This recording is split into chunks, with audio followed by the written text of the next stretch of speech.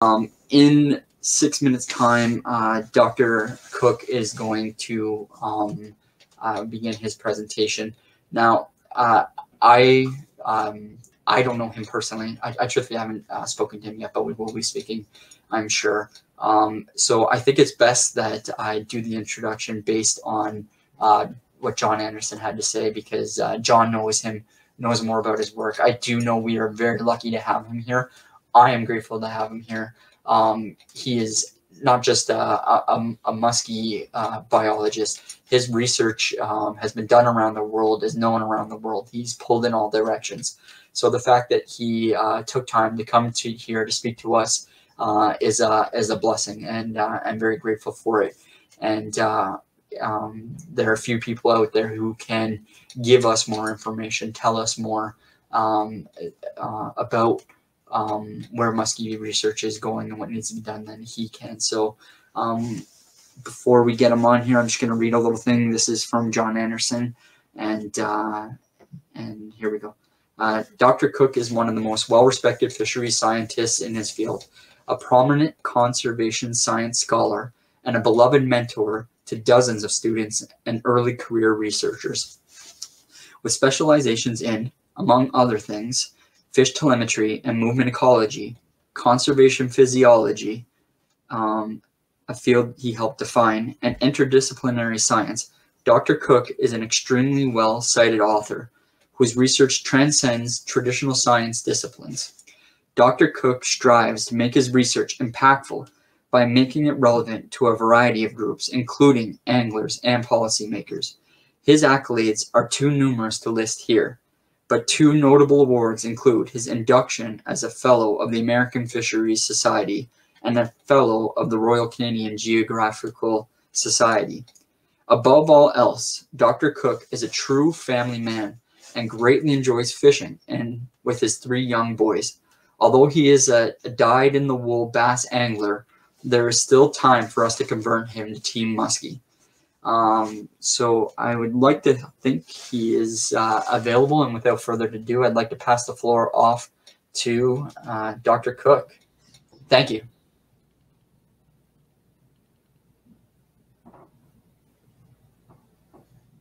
It's to you, Dr. Cooke. Are you Great. there? Can you hear me all right? I can hear you. I hope everyone else in the world can. Excellent, excellent. And I can now see myself on the screen over there. And at some point we'll need to do I've got my screen share up. So at some point we'll need to, I assume Lisa's got the magic for bringing that over. Excellent, excellent. So let's start off with a huge thanks. Wow. You know, this is an honor for me. You know, I like to think that I serve you, that I serve society. Although I work in a university, you know, much of our funding, much of our salary comes from the public purse, and you know, we try to work with partners, government partners, industry partners, NGO partners, to make good things happen to benefit our fish and fisheries and our fish populations. And so, so I'd like to thank Danny and John of the Ottawa River Muskie Factory, Lisa, all the vendors who donated various lures and other goods for the festivities, and of course all of you who have put your hard-earned dollars forward, and for your time, spending your time with us tonight. So so thanks a bunch. I'll just note that I'm a kickoff speaker this evening. There are more speakers coming at you over the next few days, so please do check them out. So what I'm going to do tonight is talk about science to inform freshwater fisheries management and conservation. So I'm going to go a little bit broader than just muskie. I need to do that for a few reasons. One, sometimes we use pike as models simply because they're plentiful. They're similar to muskie, and I don't want to pretend that they are muskie, but we can catch more than, you know, 1 in 10,000 casts. And so that from a, you know, otherwise it's pretty expensive for me to hire research assistants for the summer to get much done. So you're going to hear about pike, but you're also going to hear about other freshwater fish. So I'm going to pull upon a variety of stories. If you don't recognize what's in the background in that photo, that is Carleton University. That is where I'm fortunate to work. Haven't been there in quite a while, but that is where I work, and that is the Rideau River. And there are, I'd bet my right arm that there is a muskellunge somewhere in the foreground there. So this is musky territory. And so when I had the opportunity to move from UBC out in the West Coast to Carleton, the fact it was literally surrounded by water, that I could walk along the shore and see fish, was amazing and a huge draw to me. So it's absolutely phenomenal now that I get to work on these systems.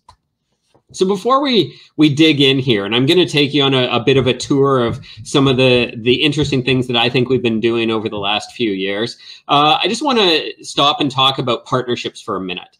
And this is what I'm sharing on the screen here is from a symposium that we held at Carleton University, done in collaboration with Muskies Canada, the Ministry of Natural Resources and Forestry in Carleton, back about 5 or 6 years ago. And this is, I think, really, when I think about specialized muskie anglers and I think about all the good things that happen around muskie, it's because of partnerships. And what we're doing tonight is yet another example. This is a particularly creative example that we have tonight. If we think about muskellunge science and management in the Midwest, which is where I assume most of you are based, although I think I saw in the chat there that there's somebody joining us from Scotland. These were fish that were once subject to overharvest and declines, and now we've got a highly specialized fishery where in most regions release rates are darn close, if not exceeding 99%. And there's just not many other species where that's the case. The anglers that engage in muskie fishing are also very engaged in science, education, conservation initiatives. When we publish a paper on muskie science, my email starts to ding because people are requesting them. I don't get that when I publish a trout paper. I don't get that when I publish a bass paper. But muskie anglers really like reading about science and really becoming engaged. And there's lots of examples of long-standing partnerships between muskie anglers, between government, between academics, and so on. And here's just but a few of those initiatives. There's the angler diary programs, various wetland habitat restoration programs, and I use the word umbrella effect, and the word umbrella used in this context means that, although many of you care a lot about muskie, everything you do for muskie benefits other fish. It benefits turtles. It benefits freshwater biodiversity. So even though you might be absolutely in love with muskie, and that's why you're going into wetlands and, planting native vegetation and planting trees and so on, you are benefiting fish and other organisms well beyond muskie. There's the Clytherum project, the efforts put forward to educating non-specialist anglers. And it goes on. And I think a great example tonight is funding research. So you are generating funds to support science. And to be clear, you are not supporting my salary. This does not go in my pocket. I'm paid by the province. This will support students. This will support hands-on science, training the next generation, and generating muskie science to help with management and conservation. So why do we do these partnerships? And as I noted, this is, when I think of partnerships, I always highlight muskie. I talked about partnerships in fisheries science in Australia a couple years ago at the Australian Society of Fish Biologists, and about a third of my talk was about what we do with muskie here in the Midwest, okay? This is unique the world over, all right? Just want to emphasize that. So we bring in multiple viewpoints into science and management. There's no single way to do anything. And the more voices, the more perspectives at the table, the better. This enables knowledge sharing. None of us claim to be experts. I might have spent more time reading books, but you spend more time in the water, and we both have a lot to bring to the table. That ensures relevancy. If I just hang out and, and read textbooks and hang out in the ivory tower, the science I'm going to generate isn't going to be very useful to the fisheries managers or the anglers. This gets cooperation and buy-in. Okay, if we're generating science together, then you're more likely to to use it, to have buy-in. It, of course, generates funding and other resources to support science and management, promotes meaningful stewardship, and enables one to make something happen that would otherwise not be possible. So at the end of the day, even though I'm a scientist, I'm a biologist, I spent lots of time studying about fish and how fish work and how they interact with their environment. At the end of the day, conservation or sustainability is primarily not about biology, but about people and the choices they make. So here's a biologist telling you that it's about people. And I think that's something that we've really learned a lot over the last decade or so.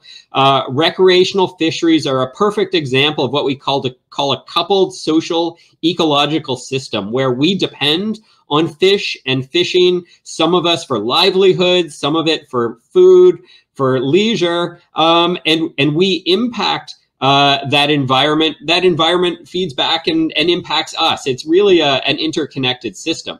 And when we think about the ways in which human behavior can matter, you can think about the various social movements, such as refuse the straw, or the movement towards dolphin-friendly tuna, or science information or misinformation that we might see in the media.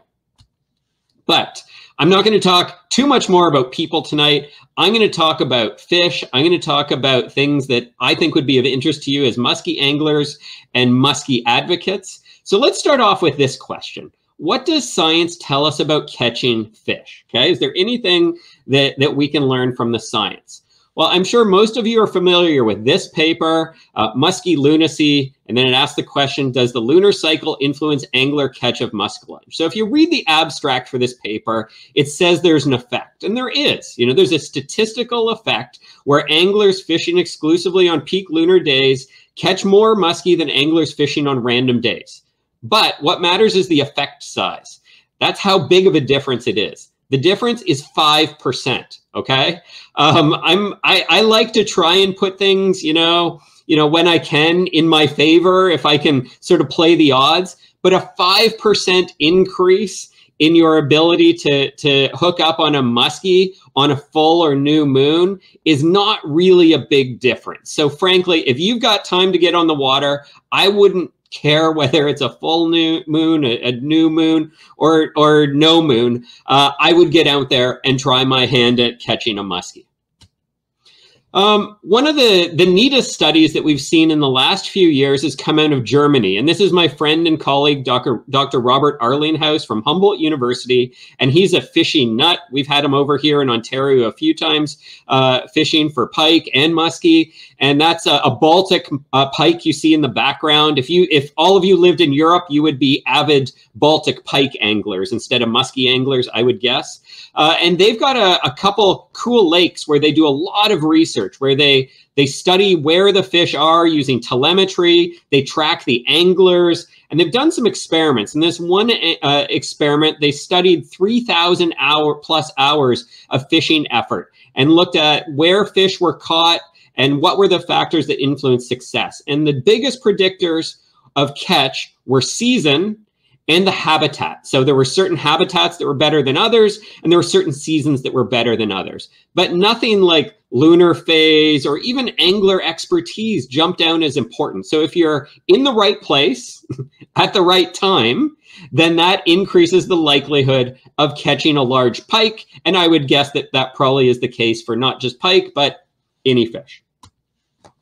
One of my ex-students, Robert Lennox, who's now in Norway, was really excited about fishing. He was super into science and super into fishing. And so he decided that he would review what we know about vulnerability to capture. So across all the science that's known, what does that tell us about how to catch fish?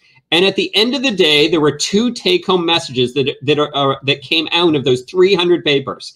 And these are not earth-shattering, okay? First of all, hunger, if a fish is hungry, increases the probability that a fish will be vulnerable to capture. Duh.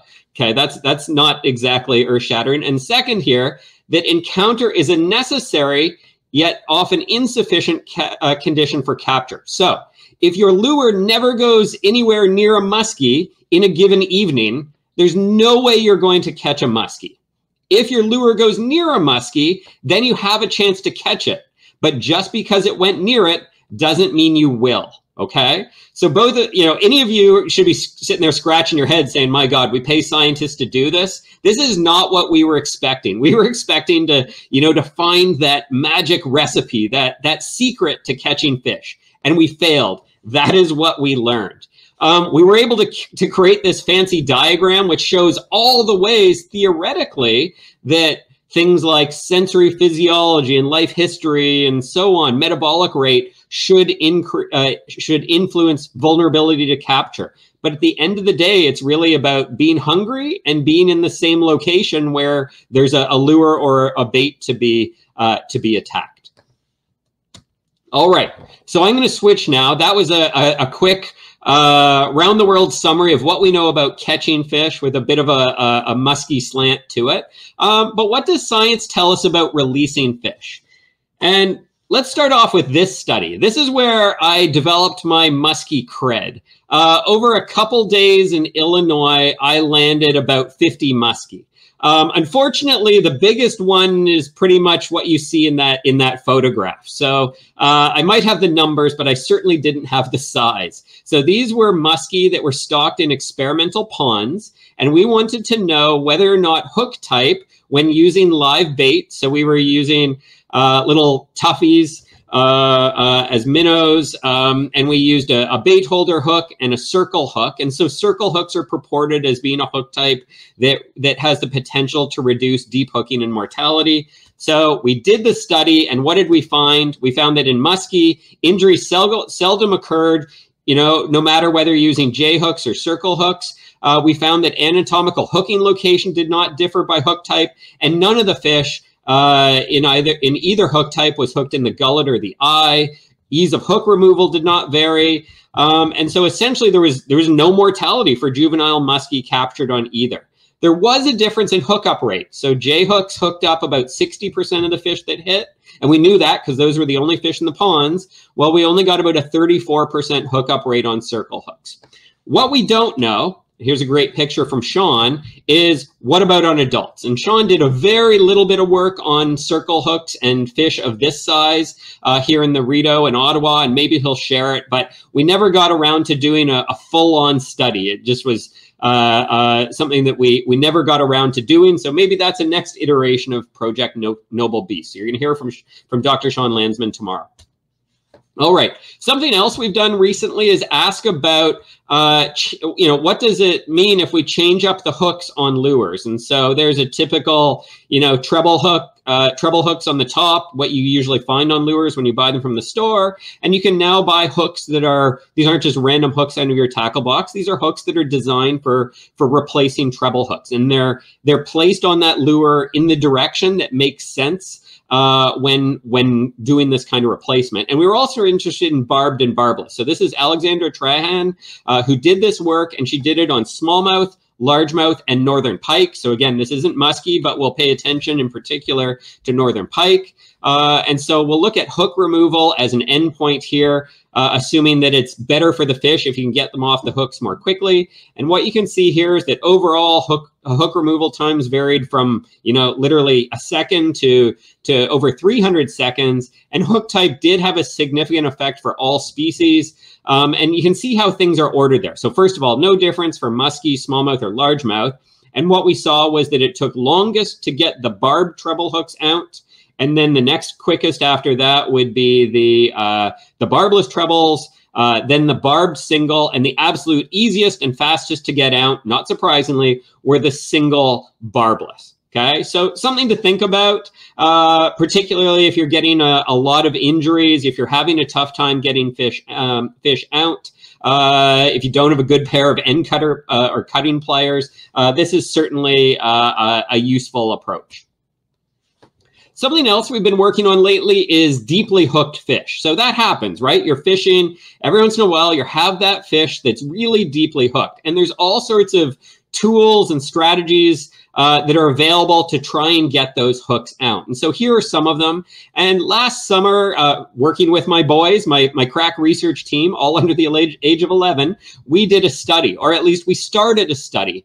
And so my kids caught smallmouth bass. My kids are really good at deep hooking bass, being children, when fishing with live baits or jigs. And we stopped the study after we held these fish overnight. And for the fish that we removed the hook, we had only one of them survive. 17 of those fish died after we removed the hook, whereas the fish that were hooked in the jaw or had the line cut all survived, okay? I don't like killing bass. I don't like killing muskie. So we stopped the study. And I haven't done that before. I've never had to stop a study because what we were doing was so bad for the fish. So I think the title of this paper says it all. Hook disgorgers remove deep hooks but kill fish. A plea for cutting the line. So if you have a fish that is really deeply hooked, and I'm thinking about in the gullet, then I strongly encourage you to cut the line, get as close to it as you can with good cutters, but don't try and pull it out, because right where that hook point is, looking into the mouth of that bass, and I think that's actually a largemouth bass, by the way, but it shows off what I'm trying to demonstrate with the hook location there, even though this was a smallmouth study. Right under there is the heart. So when you start dorking around trying to get the hook out, you end up macerating the heart. And if I were to macerate your heart, you would bleed out. Same thing happens to the fish. All right, so sometimes fish do bleed.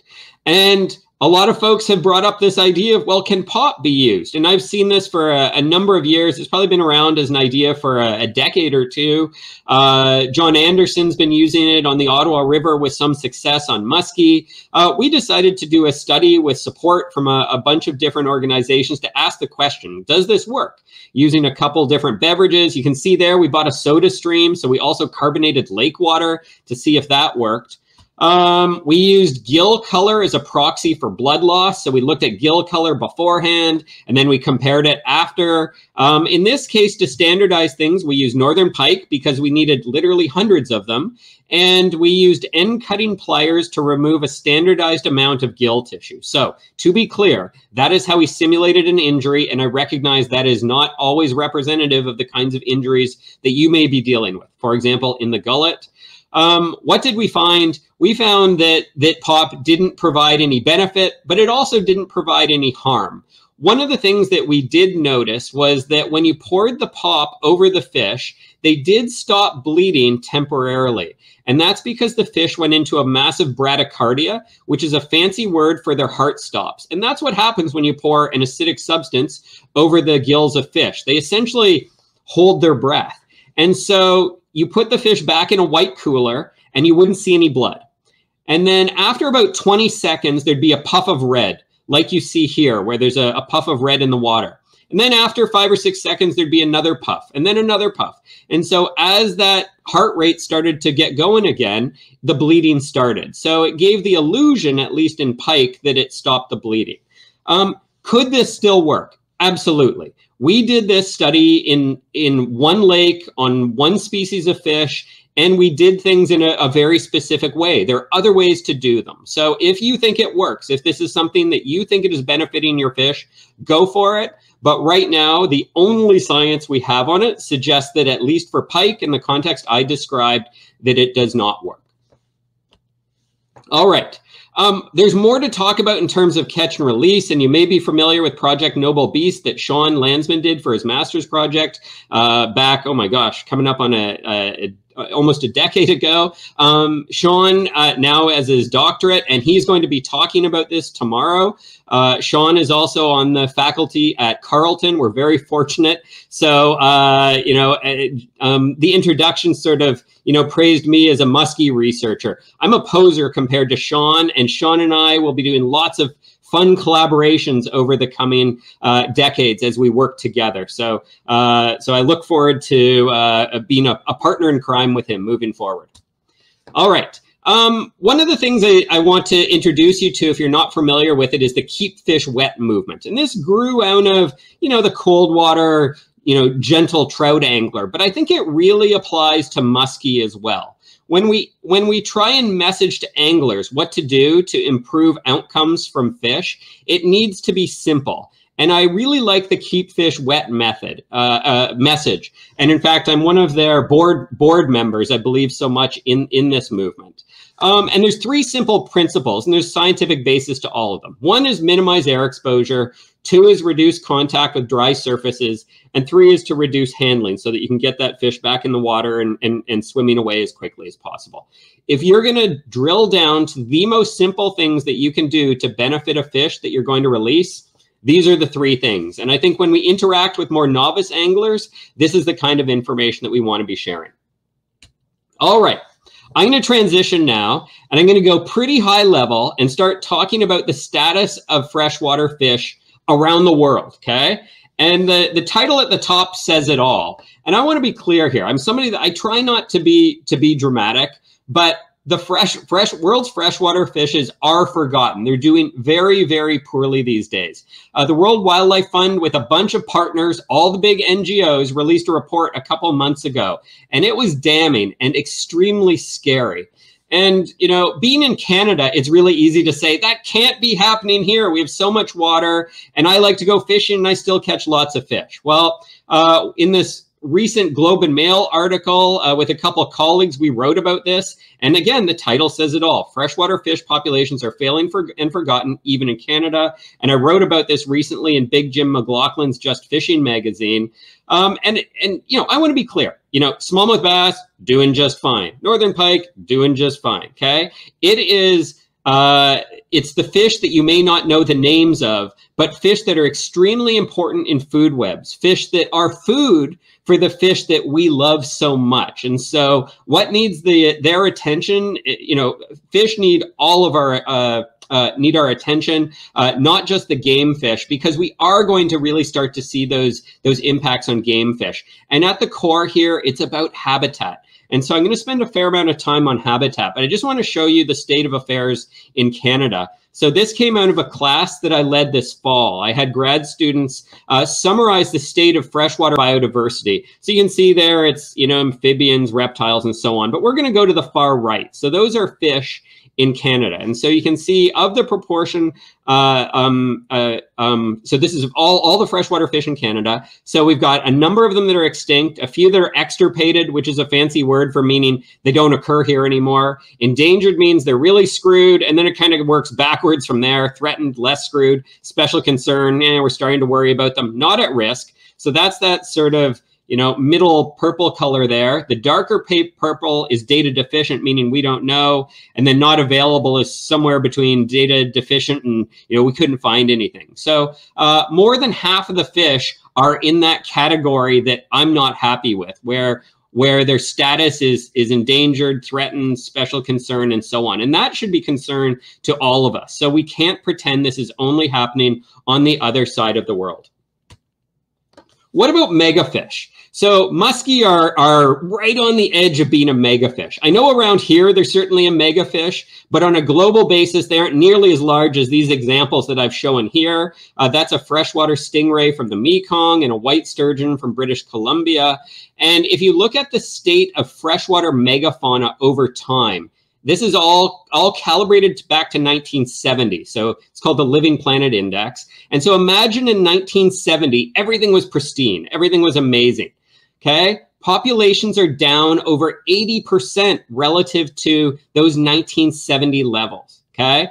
And I'm worried we're going to start to see the same thing with fish like muskellunge, that next group of sort of, you know, almost mega fish. Those top predators are fish that occupy unique niches. So something that I'm certainly concerned about, and I think should be concerning to you as well. So what are we doing about this? It's nice to sit around and complain and you know, and sort of sob about the state of affairs.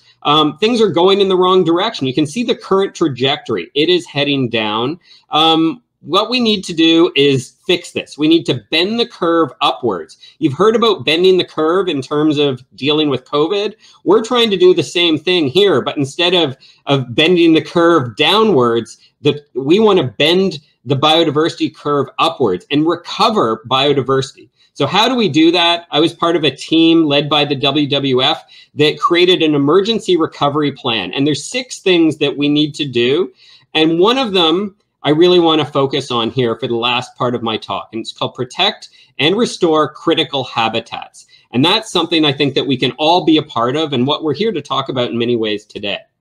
So why habitat? Well, habitat is the foundation for healthy and productive fish populations, okay? If it's crappy habitat, maybe the fish will survive, but they won't reproduce. And that's not what we want. We want natural, self-sustaining populations that are well managed, that are able to sustain themselves. And habitat is at the basis of that. And that's why we continue to study muskie habitat use and try and figure out what they need, what is optimal habitat for them, and what we can do to enhance or restore habitat. And so this is the kind of work we do to make that happen. So here's some of my team members out electrofishing on the Rideau River just downstream from Carleton. We implanted radio tags, and Kirsten Pankhurst, who is an undergrad student really into pike and muskie, he spent his summer on bike and skateboard tracking these fish along a reach of the Rideau River from Carleton all the way downstream to the Ottawa River. And here's the kind of data he generated. He did this year round, including in the winter, and we tracked muskie and pike. And so the pike are in black. We tracked more pike than muskie, and the muskie are in gray. And so you can kind of see where they were spread out over time. The 417 bridge, so downtown, is at the top, and at the bottom is Hogsback. And so you can see a lot of fish sort of in that area downstream from and around Carleton near Bronson Bridge. And then where there's that elbow there, that's right where it widens out before it makes the turn by Brewers Park. So a fair number of fish hanging out there. So at the same time, there were a lot of discussions going on about, is there a lack of northern pike and muskie spawning habitat? And so that brought up more questions. So we tracked these animals during the reproductive period and identified not only when they spawn, but we identified some of those key spawning habitats. But the reason we did this was to inform the Brewer Pond Restoration Project. So this is used to be an old swimming hole. It was sort of abandoned in that sense and was sort of filled in. But before it was a swimming hole, this would have been a more natural wetland type environment. So there was interest in naturalizing this. So a whole bunch of partners came together to work towards increasing the connectivity. So these large culverts were put in to create an opportunity for fish and other organisms to move freely between the river and the ponds. And so the pond is now connected. You can go check it out. You can walk around there. But we ended up collecting some video footage. So I'm just going to play the video footage. I think it's about 2 minutes, if I'm not mistaken. And you'll see some of the fish, including muskie, as well as other organisms that are now using this system.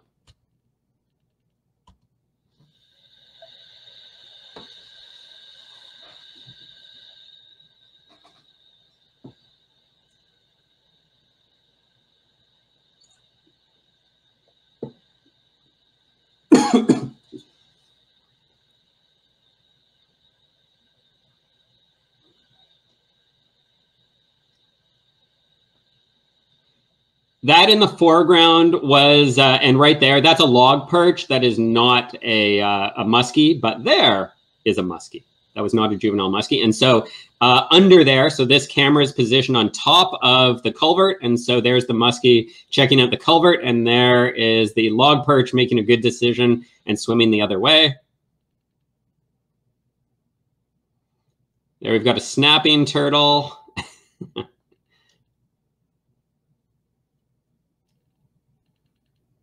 Big old snapping turtle. They can grow to be about 80 years of age. Painted turtle.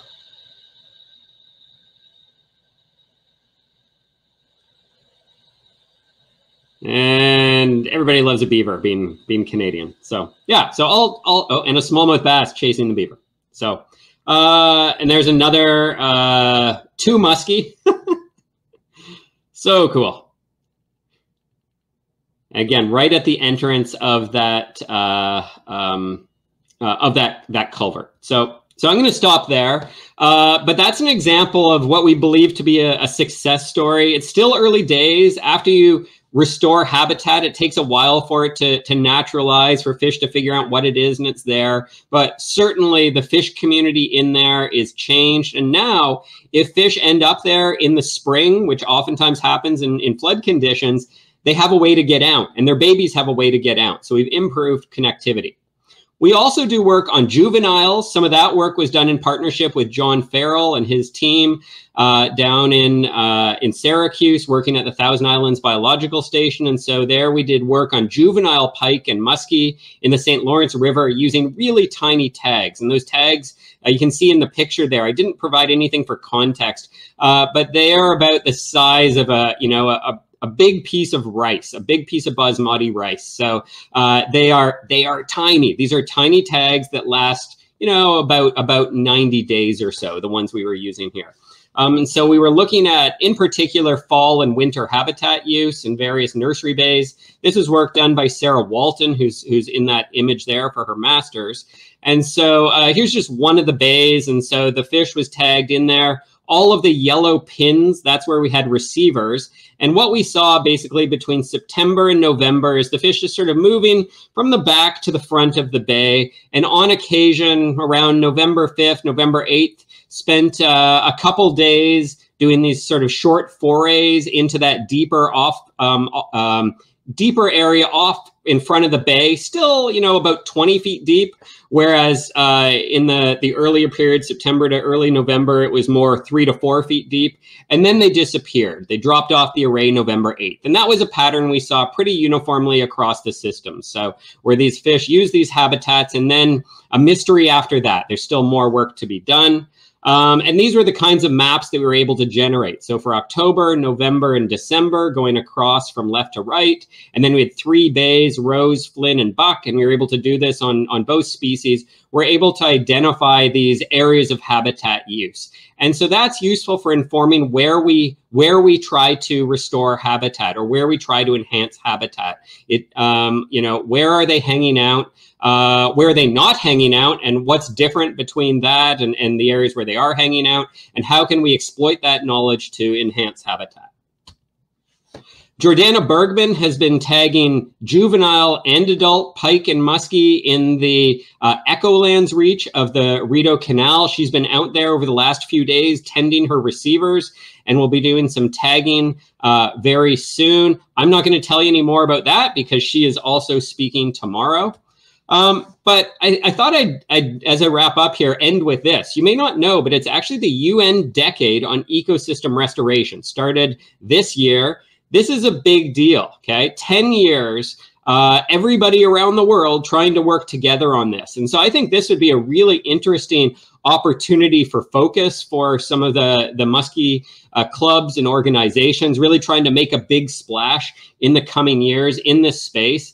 I don't want to pretend it's easy. In fact, I've written a paper where we criticize this concept, that we have a long way to go to really realize the promise of a decade of ecosystem restoration. Ecosystem restoration is still in its early days, and a lot of it is about guessing, and we need better science to make sure that what we are doing and what we're calling restoration actually benefits fish populations and fisheries. So there's a lot of work to be done there. What's fortunate for us is there's so many local restoration efforts where we can study this, where we can assess this. And again, this would not have happened if it wasn't for partnerships. So here's just a few examples. There's one at Carleton University. It's that bay off to the right. So it looks, as you just halfway downstream between the train bridge and the bottom right corner, there's a little bay there. That was created and enhanced. I know Muskies Canada was involved and others. Like I said, it was before my time in Ottawa, but we routinely capture juvenile fish of all species in and around those habitats. In the bottom right is the Chapman Mills habitat restoration work that was done there, creating opportunities for the public to engage through boardwalks and displays, but also creating some amazing muskie habitat for reproduction. And then the bottom left is one of the most recent studies, and this is restoration actions. This is work done by Jen Lamoureux and the team at the Rideau Valley Conservation Authority, and she's been involved in all of these projects, actually. And here they're working on the Jock River, so creating some embayments, increasing potential spawning habitat as well as nursery habitat for early life stages. So we're so very fortunate to have this kind of work happening right here, and it's happening here because there's people that are asking for it, people demanding it, and people volunteering their time to make it happen. So keep up the good work. I feel confident in the future of muskie and freshwater fish, knowing we have engaged folks like you working on behalf of the fish and working together. So with that, I'm going to wrap up. I really appreciate all of you. I really appreciate the organizers, and I look forward to seeing you on the water. Comments there, and I'll get to them afterwards. You're welcome to email me or ping me on Twitter and or Facebook. Thanks so much. Dr. Cooke, huge thank you on behalf of myself, everybody involved with the symposium, and all the viewers. I feel like you're a genuine steward of our waterways, and what I loved about your presentation, what I love to see is that you guys are actively out there doing things. It's not just paperwork and things like that. You're every chance you can, your feet are wet, your hands are dirty, and work is getting done. So that's really encouraging when you're trying to raise money. It's good to know that when you put it in somebody's research pot, that it's going to translate into a physical representation. So thank you very kindly. Thank you. And we're incredibly grateful. I'm holding up a check from Danny. So grateful. This will get deposited at Carleton. I promise you that. I need it out of my bank account sooner than later. I'll make it happen. You're a good man. There'll be a second check coming. I'm going to iron out all those details. But remember, that's not from me. That's strictly from the people and the bait builders and everyone involved in the project. So there'll be more, and it's so awesome to see what you can do with it. So thank you so much. Thank you.